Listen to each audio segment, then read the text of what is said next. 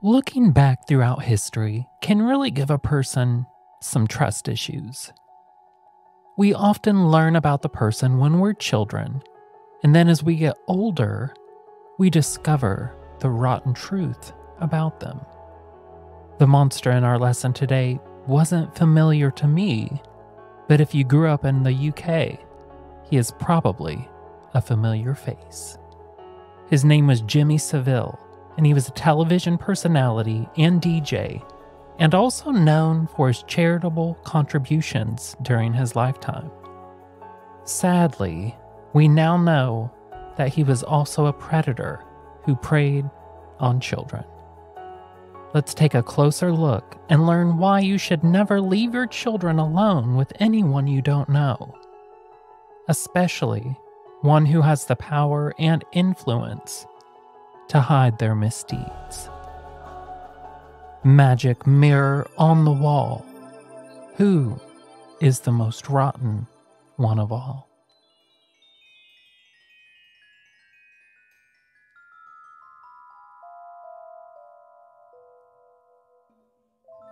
Hi, hello, and howdy, my darlings.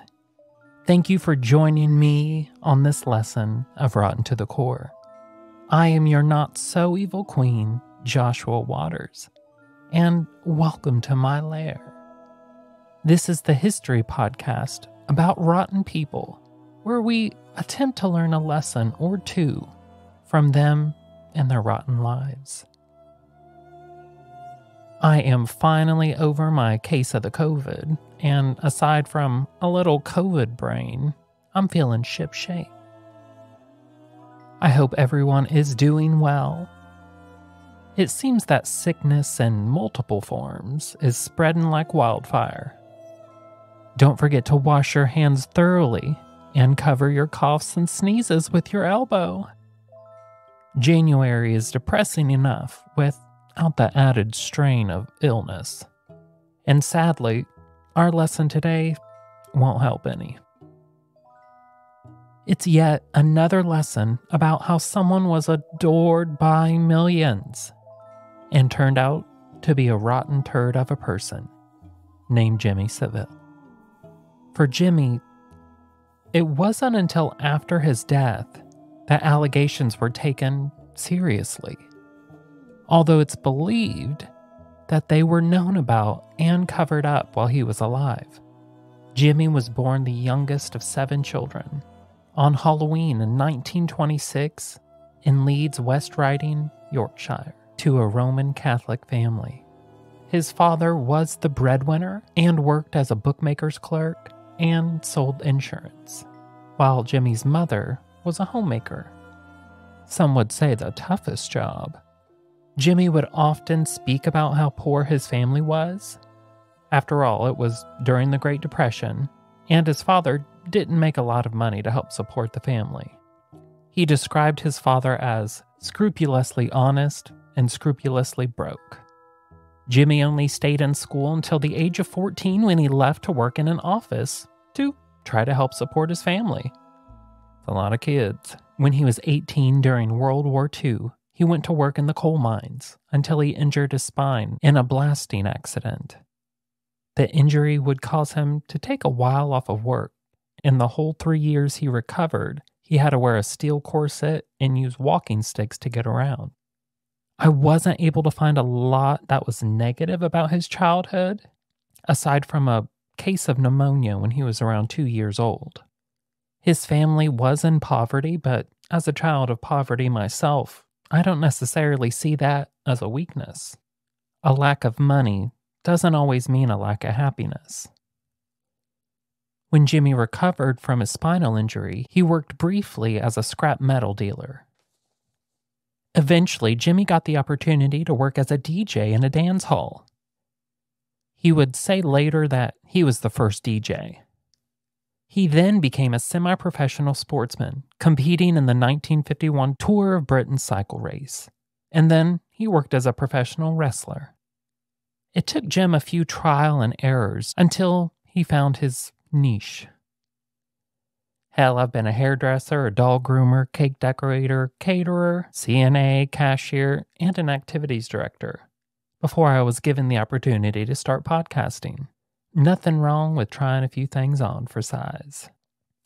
By 1968, Jimmy was working as a radio DJ at Radio Luxembourg and reached an audience of up to 6 million people. From there, he was able to turn his radio gigs into a lucrative television career that led to a show called Jim'll Fix It and ran from 1975 until 1994. In the show, children were encouraged to write in their wishes. The ones who were chosen would have their wishes granted on the show and receive a medal that said, "Jim fixed it." He even won an award in 1977 for his wholesome family content. In 2000, Jim was the subject of a documentary called When Lewis Met, which Louis Theroux hosted. In the documentary, Jimmy confided that he used to beat up people and lock them in a basement during his career as a nightclub manager. Then Louis challenged Jimmy about rumors of pedophilia from a decade before, to which Jimmy said, "We live in a very funny world, and it's easier for me as a single man to say I don't like children, because that puts a lot of salacious tabloids off the hunt." Jimmy wasn't only known for his radio and television work, though. During his lifetime, he helped raise an estimated £40 million for various charities. Some of them were hospitals specifically for children and teenagers. And Jimmy eventually had full and unlimited access to them as a volunteer, something that would eventually be questioned later as to why any volunteer had that amount of access to patients. From 1974 to 1988, Seville was the honorary president of Physically Handicapped in the Able-Bodied Community. He sponsored medical students performing undergraduate research at Leeds University Research Enterprise, where he donated more than £60,000 annually. He set up 2 charities, the Jimmy Savile Stroke Mandeville Hospital Trust in 1981 and the Leeds-based Jimmy Savile Charitable Trust in 1984. During the sexual abuse scandal in October of 2012, the charities announced that they would distribute their funds of £1.7 million and £3.7 million, respectively, among other charities, and then they would close down. Jimmy was even the recipient of numerous honors. He notably was made an Officer of the Order of the British Empire in 1971 and was knighted in 1990 in recognition for his charity work. His other awards included a knighthood in 1982 from the Vatican. He had friends in high places as well, more notably former Prime Minister Margaret Thatcher and several members of the royal family, like now King Charles and the late great Diana, Princess of Wales. Jimmy acted as an unofficial advisor to then Prince Charles, who sought his advice on a number of occasions and how the royal family ought to interact with the public and the media. Jimmy was a bachelor his entire life as well, and lived with his mother, whom he called Duchess. When she passed, he kept her room and clothing exactly how she left it, and even had her clothes dry cleaned once a year. In his autobiography, he claimed that he had many sexual relations with women, and that there have been trains and, with apologies to the hit parade, boats and planes and bushes and fields, corridors, doorways, floors, chairs, slag heaps, desks, and probably everything except the celebrated chandelier and ironing board. Little did most people know, some of the people Jimmy was having sexual relations would be underage boys and girls. Jimmy Savile had a long and lucrative career, and he helped a lot of people during it, more notably through charity work. On October 29, 2011, just 2 days before his 85th birthday, Jimmy was found dead inside of his home after he had been hospitalized with pneumonia only days before.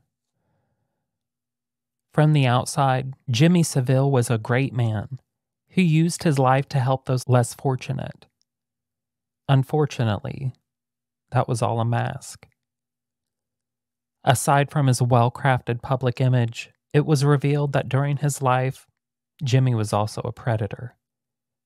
In 2012, a year after his death, the British television channel ITV aired a documentary which detailed allegations that Seville had molested or sexually assaulted numerous underage boys and girls. Various investigations were launched as hundreds of possible victims came forward, and the results were pretty damning. Notably, the Crown Prosecution Service and the Metropolitan Police Service released a joint report in 2013 which stated that Jimmy Savile had been a prolific abuser, sexually assaulting up to 500 people. The crimes were primarily committed on BBC premises and at more than 10 hospitals. There were allegations during his lifetime, but they were all squashed by higher-ups to protect their investment in Jimmy. Once he had passed away, the number of accusations was just too much to ignore any longer. A large part of his career and public life were spent working with children and young people, including visiting schools and hospital wards. He spent 20 years from 1964 presenting Top of the Pops, aimed at a teenage audience, and an overlapping 20 years on Jim'll Fix It. While he was alive, 2 different police investigations considered reports about Jimmy, the earliest known being in 1958, but none of them led to charges. Both reports concluded that there was insufficient evidence. Most of his victims were, as I said, underage girls, and some are said to have been as young as 8 years old, with the majority of them being between 12 and 15. Former Sex Pistols vocalist John Lydon alluded to sordid conduct committed by Seville as well as suppression of widely held knowledge about such activities. In October 1978, he interviewed with BBC Radio 1, in which John stated, "I'd like to kill Jimmy Savile. I think he's a hypocrite. I bet he's into all kinds of seediness that we know about but are not allowed to talk about. I know some rumors, and I bet none of this will be allowed out." As predicted, the comment was edited out by BBC prior to broadcasting. In October 2014, John Lydon expanded on his original quote, saying, "By killed, I meant locking him up and stopping him assaulting young children. I'm disgusted at the media pretending they weren't aware." In 1987, Scottish stand-up comedian Jerry Sadowitz recorded a performance in Edinburgh in which he stated that Seville was a pedophile. The album Gobshite was later withdrawn amid fears of legal action. In a 2009 interview with his biographer, Jimmy defended viewers of child pornography, including pop stars and convicted sex offender Gary Glitter. He argued that viewers didn't do anything wrong, but they are then demonized, and described Glitter as a celebrity being unfairly vilified for watching dodgy films in the privacy of his own home. He went on to say, "Gary has not tried to sell them, not tried to show them in public or anything like that. It was for his own gratification. Whether it was right or wrong is, of course, it's up to him as a person." The interview was not published at the time, and the recording was not released until after Jimmy's death. Multiple investigations have looked into all of the allegations, and the evidence and interviews of his victims are exceedingly bad. Most of them were, as I mentioned, teenage girls who felt helpless and afraid after what Jimmy had done to them. They all claim that Jimmy, who is a very large man, he worked in the coal mines for Christ's sakes, took advantage of them in his offices at BBC or various hotels or hospitals. Some of the attacks even happened in public, while numerous onlookers surrounded them. Several of the victims even said that they received sexually transmitted infections after their attack by Jimmy Savile.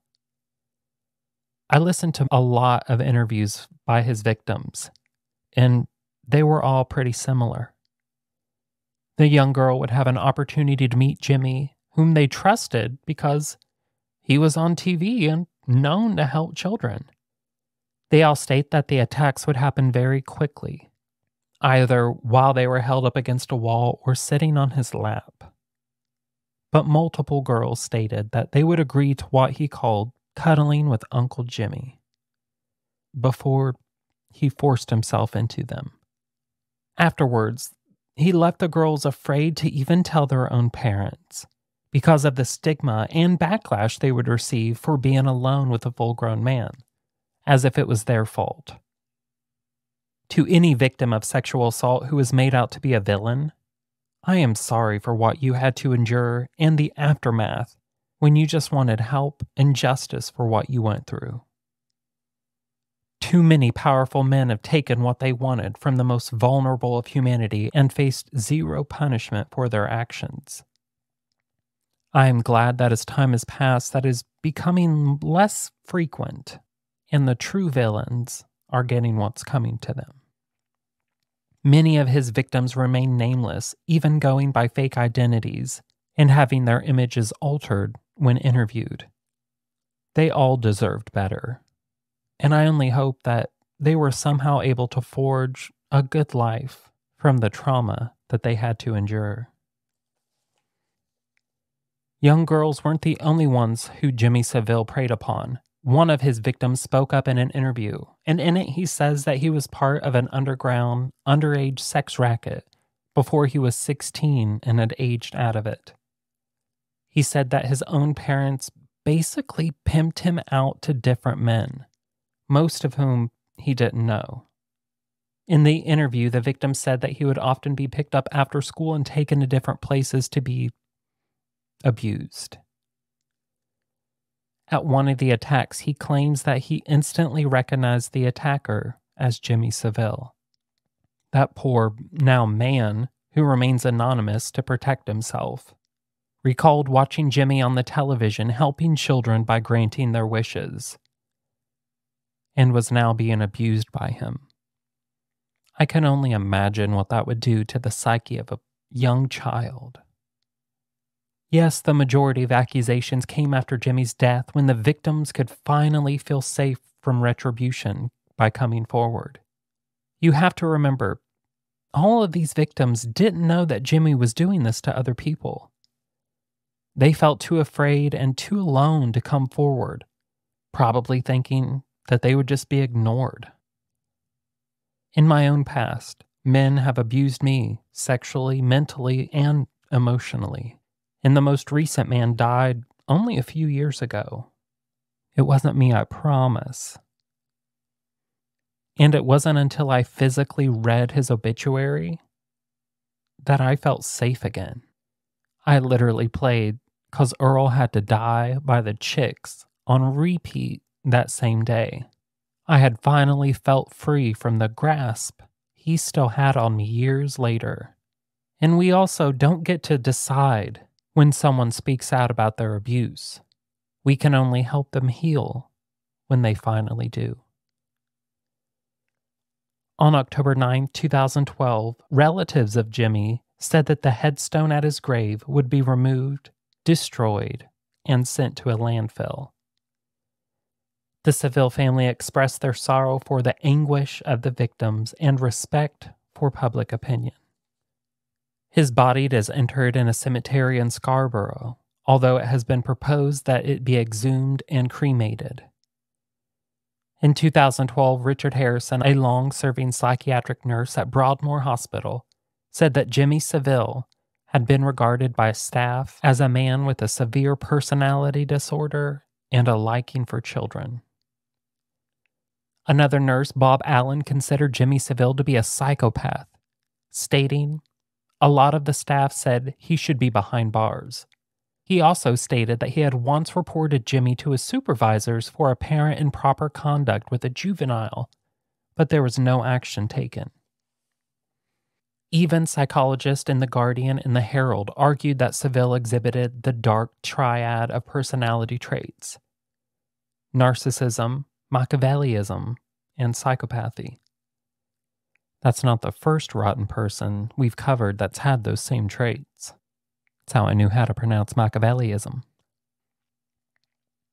During the independent inquiry into sexual abuse in March 2019, it was reported that Robert Armstrong, the head of the Honors Committee, had resisted attempts by Margaret Thatcher to award Seville a knighthood in the 1980s due to concerns about his private life.